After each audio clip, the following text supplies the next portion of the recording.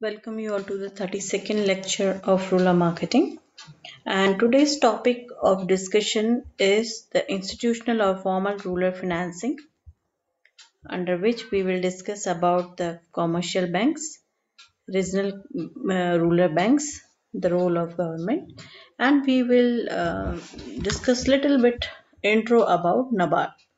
Okay, so in last lecture we was learning about the institutional or formal rural financing, and we have seen the various sources of rural financing, and we discussed already the cooperative credit societies and land development banks in the last lecture, previous lecture. So today we will discuss about the commercial banks. So first of all, we should understand that how these commercial banks are different than your cooperative credit societies and land development bank.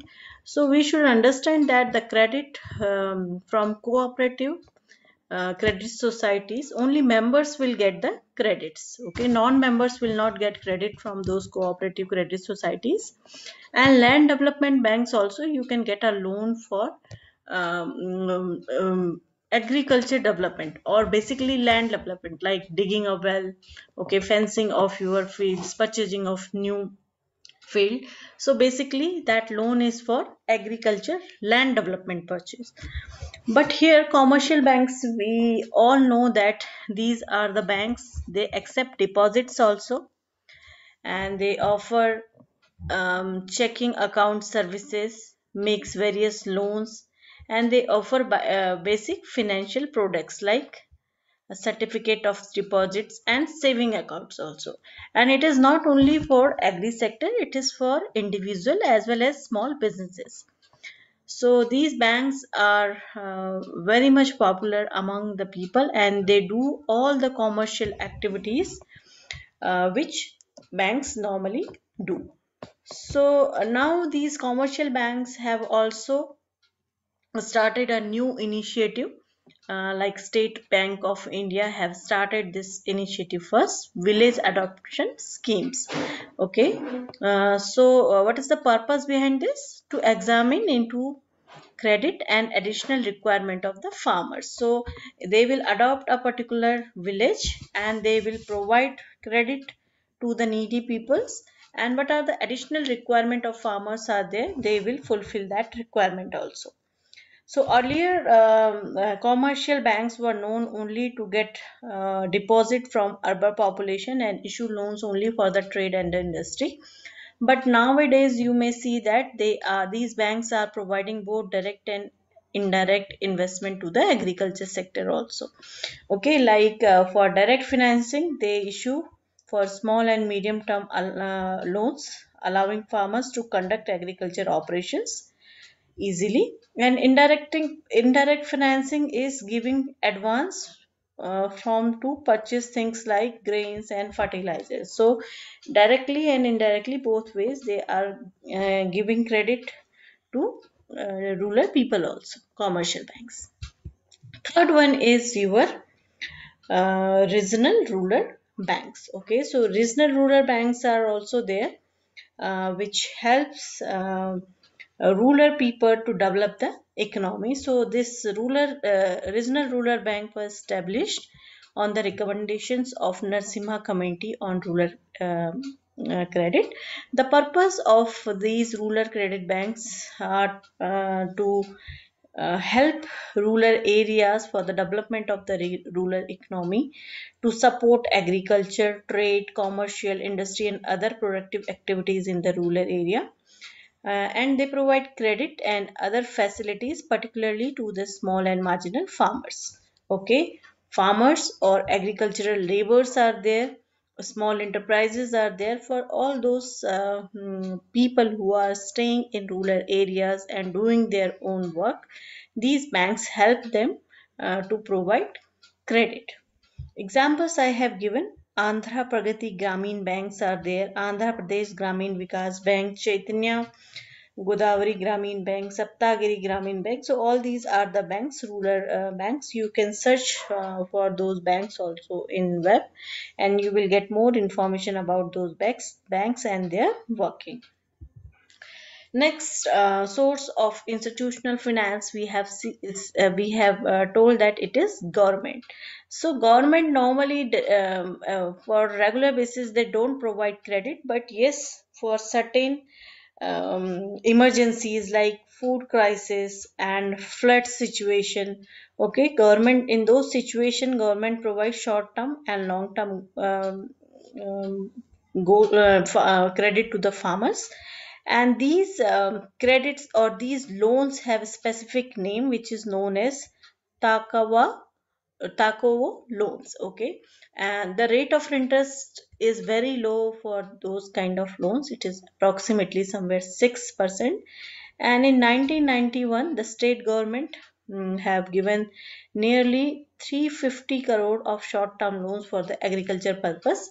But these loans were not very much popular because of the red tapeism, and the corruptions, because of that those kind of loans were not very much popular among the farmers. So these all are the different source of institutional or formal rural financing. We have seen informal rural financing also, where we have learned that we can get loans from our friends, relatives, jamidars, or local shopkeepers or intermediaries. And what is the drawback of those kind of loans?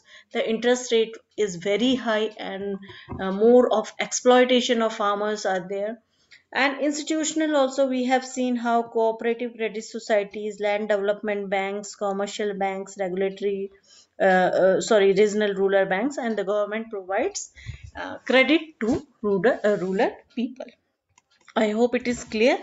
Now, next, we move to a very, very important topic, not only in rural marketing, but this topic you might have in your entrepreneurship development subject also. That is National Bank for Agriculture and Rural Development. In short, we say NABARD in 1982. You might have seen the office of NABARD in College Road also. So in one of your project, I think is related to NABARD also. So those who are doing it, they will get to know about this bank in more detail during their project. So let's start first. What is NABARD? That is full form is National Bank for Agriculture and Rural Development. Name itself is saying its purpose. So it is an apex regulatory body for overall regulation and licensing of regional rural banks, and also it is an apex cooperative bank in India. It is under the jurisdiction of Ministry of Finance, Government of India, and its headquarters is in Mumbai. The main concern of this bank is to make policies, planning, and operation in the field of credit for agriculture and other economic activities in the rural area. So, purpose basically to serve agriculture development, rural development, credit planning for rural areas, refinancing. It is a regulatory body of RBI, and it is a regulatory body of Apex Cooperative Banks also. And current chairman of NABARD is Govinda Rajula Chintala. Okay, his name is Govinda Rajula Chintala. He is the current chairman of NABARD. You can check NABARD's website also. There are a lot of online internship opportunities for students in NABARD website. So you can get information and internship opportunity from NABARD's website also. So NABARD was established on the recommendation of B. Sivaraman Committee, and on 12th July 1982, it that NABARD actually bank was established, and it replaced the Agriculture Credit Department and Rural Planning and Credit Cell of Reserve Bank of India. And the corpus initial corpus for NABARD was 100 crore rupees that time. And international associations of NABARD, if we will talk about, it includes World Bank affiliated organization and global development agencies working in the field of agriculture and rural development. So this is just a little bit introduction of NABARD. In further next lecture, we will learn about the uh, features of National Bank of Agriculture and rural development and its functions we will see, and how rural innovation happened with the help of NABARD also, that also we will learn in next lecture. So just do a quick revision what all things we have learned today. So first we have seen that what are the commercial banks, then we have seen regional rural banks. After this, the role of government in providing the credit for the farmers we have seen. Then NABARD, what is NABARD introduction, we have seen. I hope today's lecture is clear for you. If you have any queries, you can ping me on WhatsApp. I will solve your query there. Thank you so much for watching today's video.